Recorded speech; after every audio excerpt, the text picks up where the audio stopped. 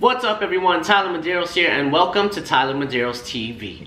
For those of you who are not subscribed, you can subscribe down below so you don't miss a video, and for those of you that are, welcome back. While you're down there beside the subscribe button, you can hit that bell and turn on post notifications to make sure you get notified every time I upload. For those of you that are new to the channel and may not know, I upload every Friday and every day that I can in between. Now for those of you that haven't seen my last video, because you guys were leaving so many great comments on wanting me to continue those type of videos that I made in October, I've gone ahead and decided to continue those videos throughout the year for you guys. So if you guys haven't seen my last video yet, go check it out, but we're going to be getting into a lot of mysterious, paranormal, and really creepy things. Now for those of you that did see my last video, we spoke about Ruby, Arizona, and just by coincidence, the place we're going to be talking about today is actually also in Arizona. In today's video, we're going to be talking about a town that was once abandoned, and it's called Tombstone, Arizona.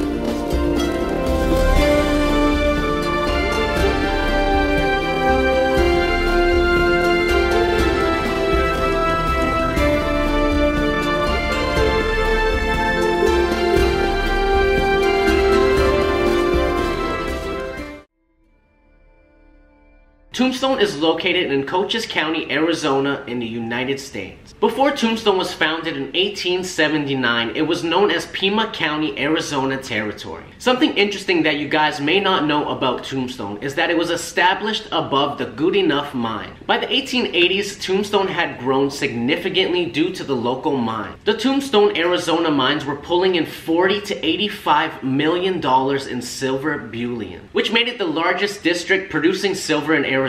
The Tombstone population grew from 100 to approximately 14,000 people in just 7 years. Despite Tombstone being quite some distance from any other metropolitan area, it grew rapidly. Just 2 years after the town of Tombstone being founded, it had 4 churches, a bowling alley, 2 banks, a school, an ice house, an ice cream parlor, and 3 newspapers. The town also had 110 saloons, 14 gambling halls, and they even had multiple brothels and dance halls. Now it's said that the gentlemen and ladies would go to the opera house often to enjoy an opera show. While the gentlemen and ladies of Tombstone were at the opera house, the cowboys and miners would all flock to the Birdcage, which was a theater and brothel.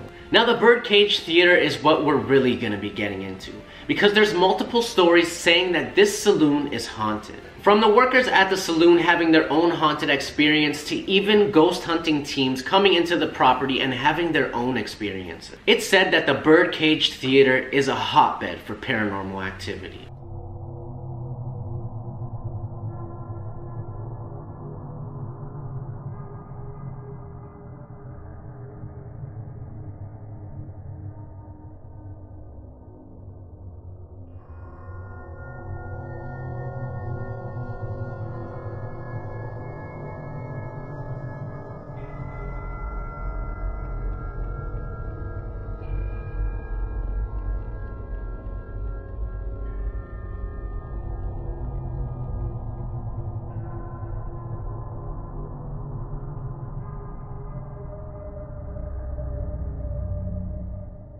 The Birdcage Theater in Tombstone, Arizona was opened December 26, 1881, and it operated between 1881 and 1894. Now, it was said that the Birdcage Theater was the place to go for nightlife, and it was even rated the #1 nightlife spot in 1982 by the New York Times. Now, the owner of the Birdcage, William Hutchinson, had been to San Francisco, and he was inspired to bring their type of respectful family shows into the Birdcage. When the theater first opened up, they had Ladies' Night, and the ladies would get in free. Ladies' Night was shortly canceled just because it didn't suit the demographic that was attending. The Birdcage then started offering entertainment that more suited the crowd of cowboys and miners. The entertainment ranged from comedians like David Waters and Will Curlew. They even had this woman that they called the Female Hercules because she would perform these feats of strength that no one could explain. The entertainment even included masquerade balls where the cowboys and miners could drink and dance all night long. Now, with a place like the Birdcage Theater, how could it not be haunted with all the residual energy? But just to add to it, Tombstone, Arizona itself was home of the biggest shootouts in American Wild West history. At 3 p.m. October 26, 1881, a shootout broke out between some outlaw cowboys and some lawmen.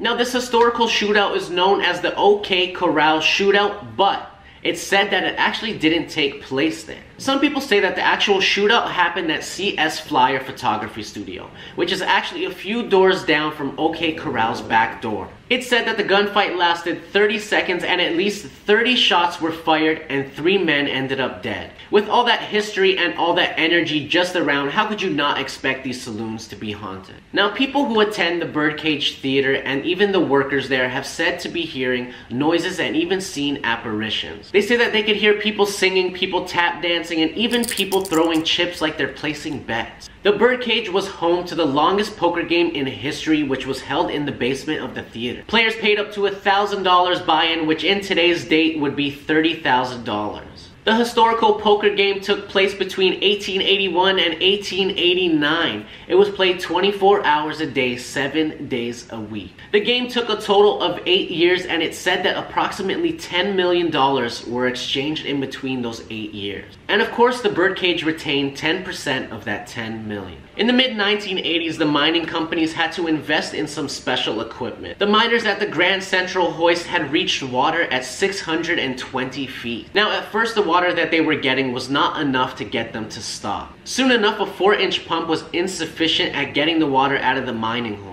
Now, the mining company brought in these large Cornish engines to keep the mining going, but in 1886, a large fire broke out in the pumping plant and destroyed all the machines. Now, after debating back and forth whether they were going to fix the pipes or not, they finally came to the conclusion that it would not be profitable to fix the pumps. Now, soon after they made that decision, the price of silver went down to 90 cents an ounce. This big drop in silver caused the rest of the mines to lay off the rest of their workers and shut down. Now, at this point, many of the residents decided to abandon Tombstone, Arizona.